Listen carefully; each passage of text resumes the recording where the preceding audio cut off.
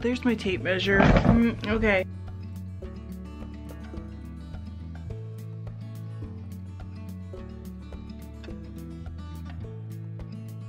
Good morning. I've been doing some dyeing. I am completely obsessed with chartreuse right now. I don't know why I do that. I get on these like kicks where I use a certain color and everything I do. I just really like all of these.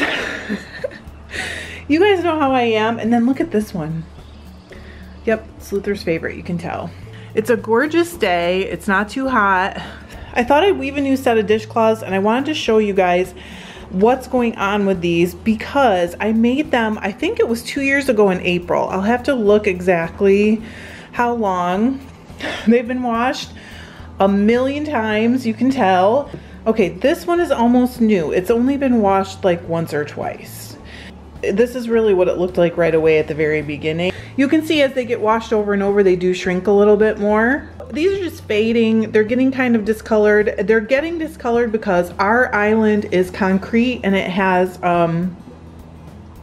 pigment in it to change the color. And as you wipe it and wipe it and wipe it, the tiniest bit comes off and just like stains basically the dishcloths, which is fine. I don't really care that much about that. It takes forever for that to happen, but what I wanted to show you is, I don't know if you guys will remember how I did my hems. I cut them really closely, but I zigzagged over the hems and they are holding perfectly fine, all of them. They all look really good. So I'm going to use that method again because I really like not having a bulky seam on these thicker dishcloths. I'm actually going to weave these exactly the same because I've been so happy with them. Not one has gotten a hole in it or a worn spot or anything like that. I mean, I'm not throwing these out. I'm going to keep using them. I just want some new ones. So I'm going to do them today on the deck. I've got my yarns out on the deck already. So let's go get the loom set up and get it warped. I know you guys are gonna ask, I believe this is Sugar and Cream is the name of the yarn. I actually buy it at my local Walmart and I just wait until they have colors that I like and then I just pick them up on the cones. But they also have a whole big selection of other colors in the smaller balls. I just don't buy those because I use so much of it for this. Also, our youngest just moved into his own place and I thought I would give them a stack as well. So I'm gonna do a pretty good long warp of them and get some new dishcloths done. Looks like this one's been used to wipe up some dye. Anyways, all right, let's go warp that loom. Oh, you can see it's just a beautiful day. We finally have leaves on the trees. Isn't that nice? And I am gonna go ahead and warp out here on the deck. I've done it many times before. You've seen me. Gus just gave me a big kiss when I bent over to put the kettlebells down. And you guys, I actually used my kettlebells to work out with. So I can no longer say I bought them in 2019 and I've never used them for anything but warping my loom. So I think I'm ready to go. I'm pretty sure I have everything out here. I'm gonna turn on some music, and if you want further details on this dishcloth and all that stuff, if you want the actual talk through video, it'll be available.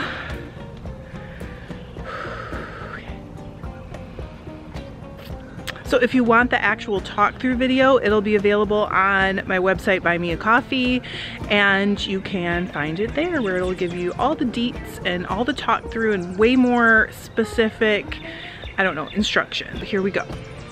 These are the different yarns I want to use. These are all colors that are kind of like in my kitchen in a lot of my house.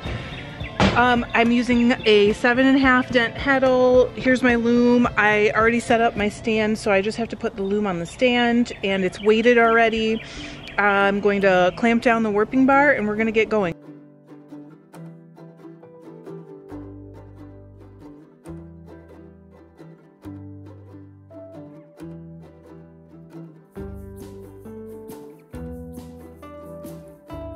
Okay, I do have to show you guys this. So I don't know, some of you will remember Lorenzo. He was my birthday present from John. I asked for a lemon tree. So yes, he is Lorenzo the Lemon Tree. He stopped right here when he got here and he was just like a straight stick with leaves coming off of him. So all of this is new growth. since my birthday. He got potted on April 5th. So it's a lot of new growth in the last like 6 weeks. I'm so excited for how good he looks. I'm gonna have to learn how to prune a lemon tree, I guess. But isn't he doing well? Lorenzo will be joining us today. He's looking hot, right?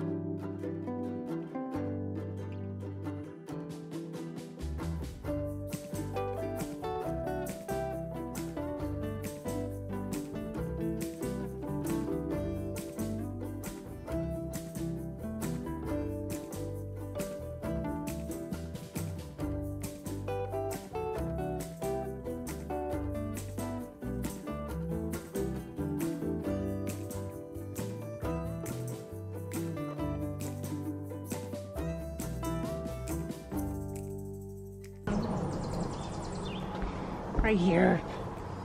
All right.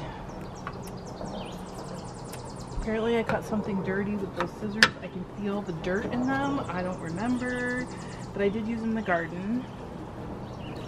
I'm gonna just tie this off.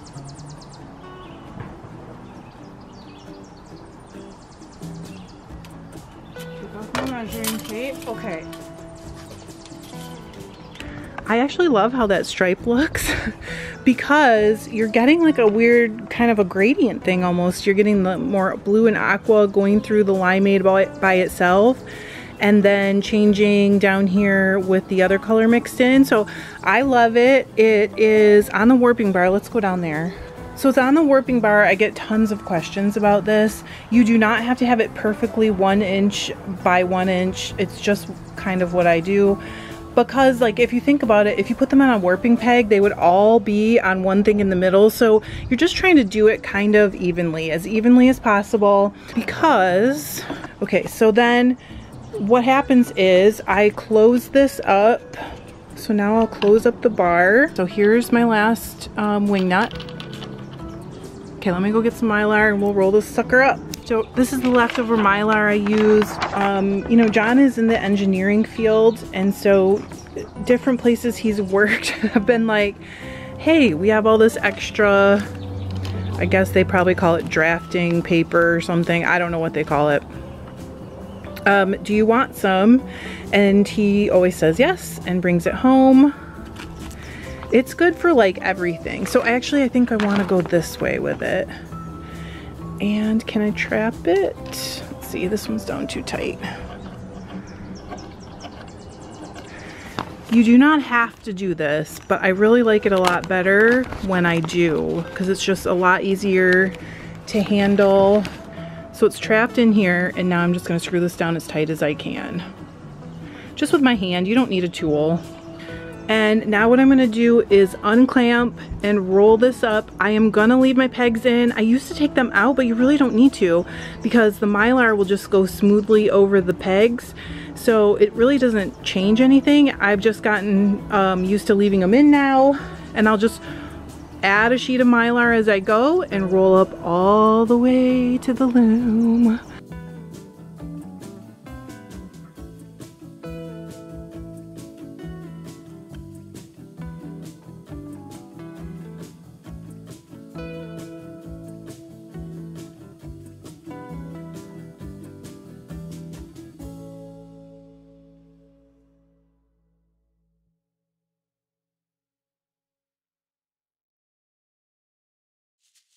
These pieces of Mylar are 18 by 22. Let me wind back enough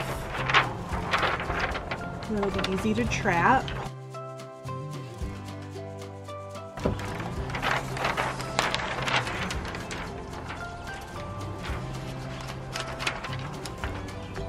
Alright, so then you just trap your first piece under here, and you can just start rolling it and unrolling at the same time. And because your warp is like nice and smooth, it'll just go on there really smoothly with great tension.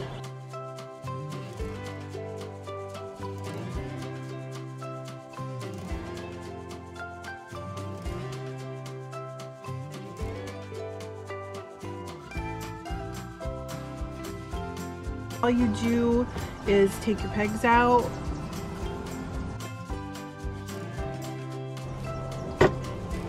open your bar up enough. You do not have to open it completely, just enough so that the loops will slide through. Boop, boop, boop. Oh, almost. There we go. And then all I have to do is cut these loops and slay this reed, and I'm ready to weave.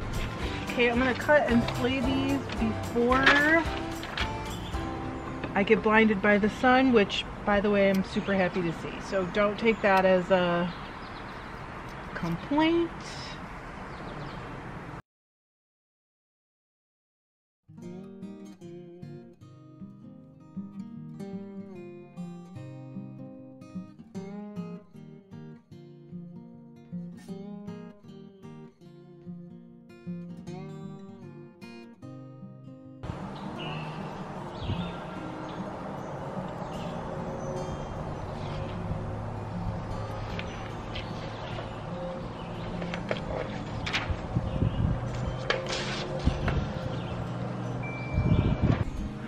Okay, so we are slayed.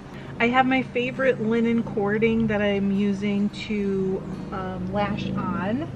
Luther's like eating a stick right now, so getting some fiber. I double it, and so sometimes you guys ask the reason why I double it. First of all, I want it to be so strong there's no chance I can accidentally break it while I'm doing it. But also, I double it because what I'll do is start with the knotted end down here, and then as I go across, if I end up without enough, I can just cut another strand of it and loop them together like this. It's just much easier to add another strand without adding any kind of knot. And then if I need to adjust the tension, there's no knot that has to like slide through things. There's just this smooth join that I can still adjust if I go too short. And I have done it before. If you've watched me for a while, there have been times where I have not cut my this might be one of them, where I have not cut my cord for lashing on long enough.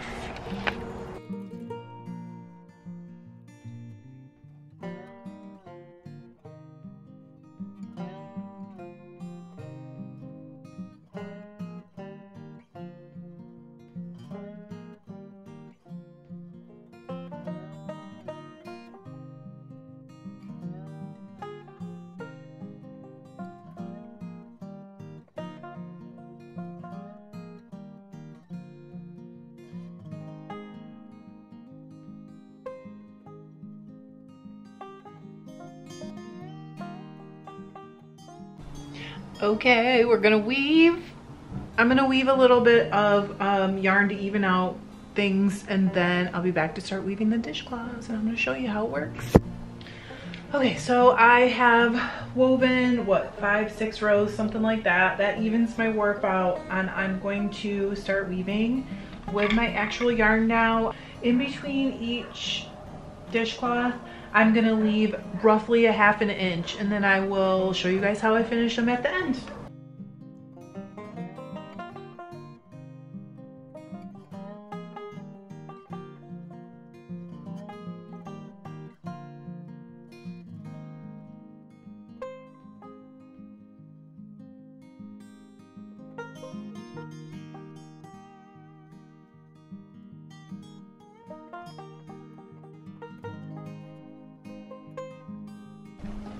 So I think we're pretty close. I'm gonna check here. I'm gonna do one more row, and then I actually decided to just weave these at 15 inches under tension because it's a little easier to keep track of. That's the only reason. So then this is all I do for starting the next one. All right, it's evening. And I just realized that I needed to hem stitch at the beginning and the end of each of these. So I'm starting to do that now, and I'll go back and add it.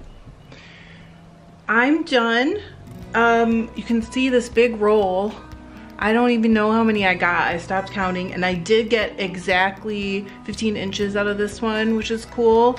So I'm gonna cut this, and then I'm gonna show you how you can like reattach it if you need to redo or add some hem stitching. I cannot tell you how many times I have heard people say they're doing multiples or even just one thing and they forgot to hem stitch at the beginning. So this is a way that you can add it again into your weaving as long as it's long enough. I mean, it would have to be pretty short to not be able to do this. So I'm gonna cut it first. I'm using this tiny scissors because, you know, I can't be bothered to go get a big scissors. Or release the front break, I guess. So here we go. Let me see, let me get in a better angle here. So one, and this is what it looks like when you hem stitch both sides. Doesn't that look pretty? All you need to do is get to your end, okay? Tuck your end underneath the apron bar, just making sure I've got it caught all the way across, and start rolling with your break on. Ooh, I just found a float on one of these. I guess I'll have to keep that one.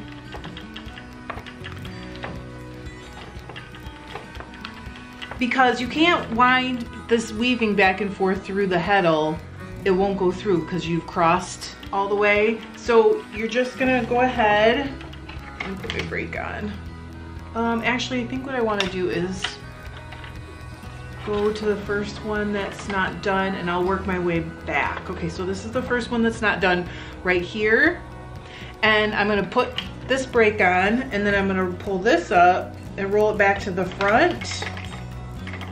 You can hem stitch while it's like flat on a table. There's no rule that says that you have to do it taut, but I find it a lot easier. So I am actually gonna hem stitch my end in. So what I'm gonna do is just go every couple of threads right next to the bottom of my weaving or in between the first two. This is a 2x2 hem stitch. So if I go between the first two, like every 2 or 3 threads, I don't know, 3 or 4 groups of threads, that will put that end in there, and then I'm actually gonna just like sew it in. So let's see, where do I want to start?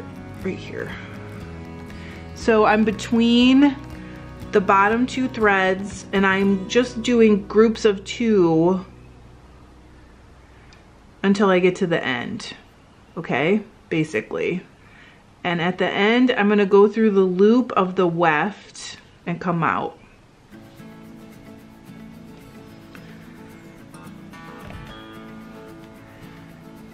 So now,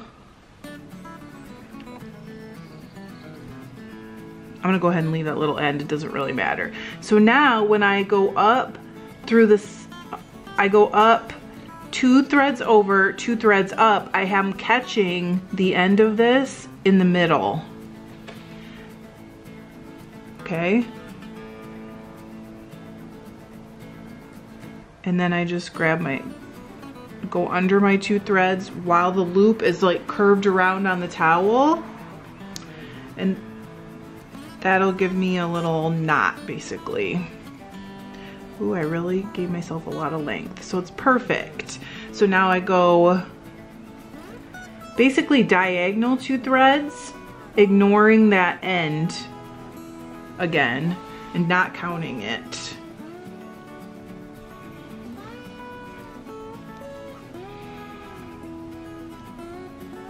And then because my loop is looping around right now, I can see it, I go under 2 threads. I'm gonna tighten this up a little, it'll be easier to see.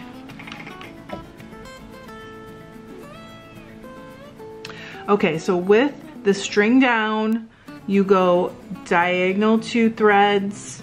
So it's a square of 2 going this way and 2 going this way. And I'm going under it diagonally.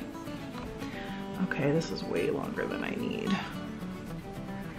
So then I'm just gonna hem stitch all the way across, catching that thread. And I will need to weave in my end thread after I'm all done.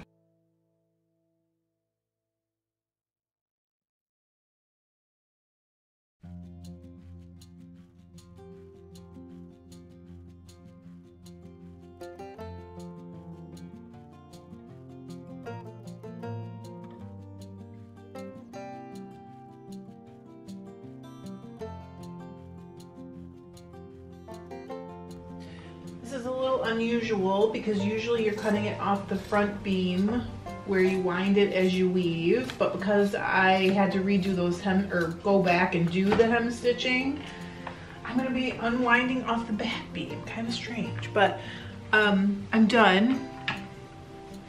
So they're not, I don't know how different they'll look. We'll just have to see. We're gonna count. This is 4, 5, oh, this one's cool. 6, 7, 8, 9, I love those. 10, 11. I got 11 of them.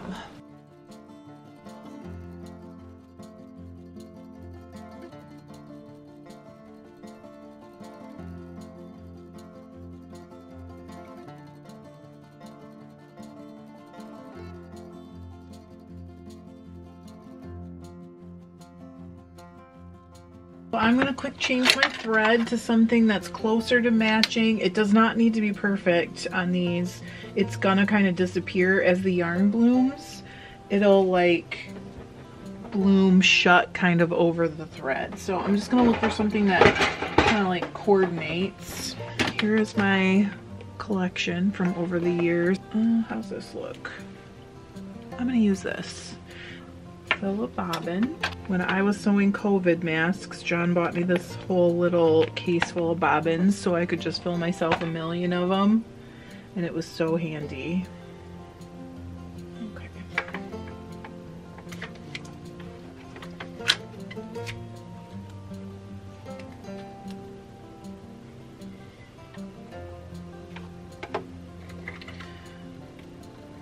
These, this is actually a baby lock machine, but they're made by Brother, and they're so easy to fill bobbins and thread and stuff. And then also, I've heard people say sometimes their automatic bobbin winder doesn't fill their bobbins very well. I have had this machine since my son was a baby. He's 24, and I have never had a problem with the bobbins, as long as I do it correctly.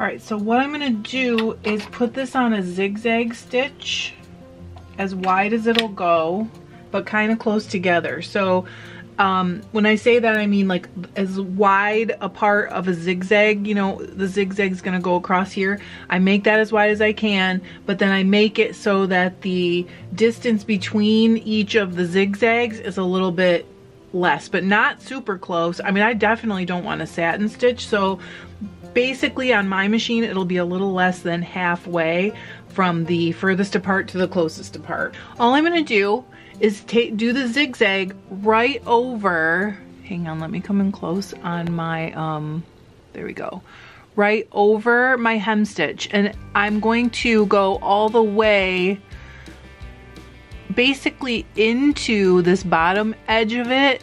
I want the needle to keep stabbing into the middle of that yarn and then go across as much as it can on here. And just, I actually want it to sew into the yarn, not around the yarn. Okay, so I have my stitch width as wide as it'll go and my stitch length like a little less. This goes from 1 to 4, so, or I'm sorry, from 0 to 4. So I have it set like just about a 2. It's just a hair above a 2.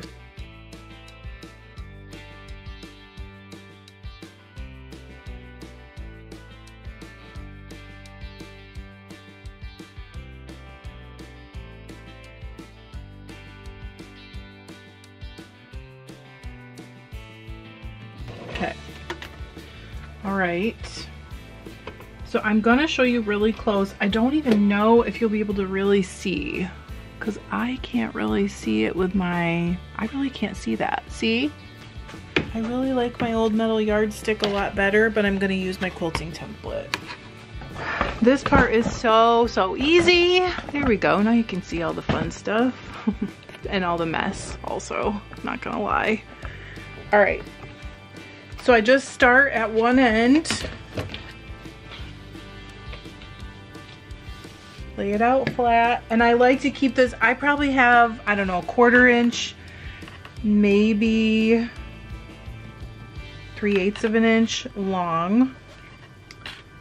I'm doing this backwards, so it's a little bit of a challenge, but I keep the fringe really short when I do this.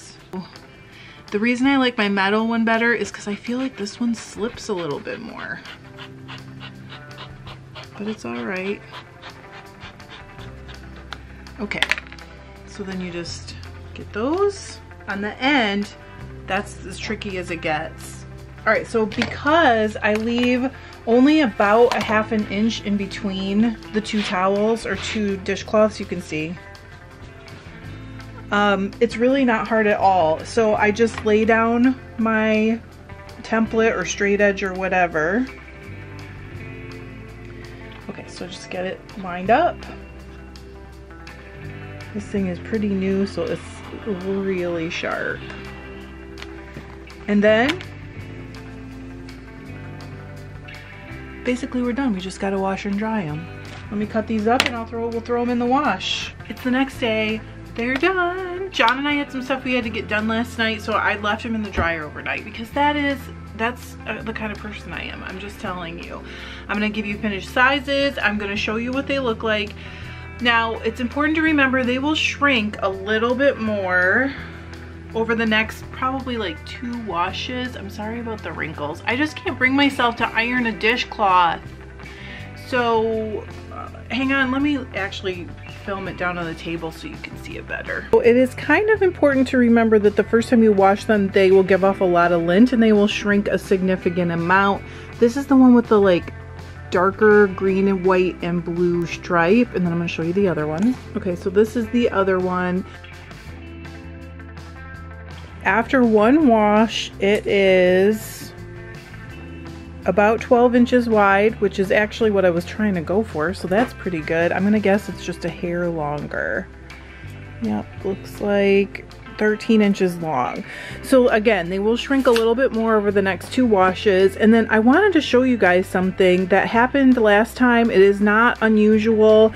So see right here where some of these diagonal, you can see a diagonal line instead of a line that's either horizontal or vertical. See these right here? That's called tracking. It's pretty normal. It's not something that I do on purpose. There's some tracking here.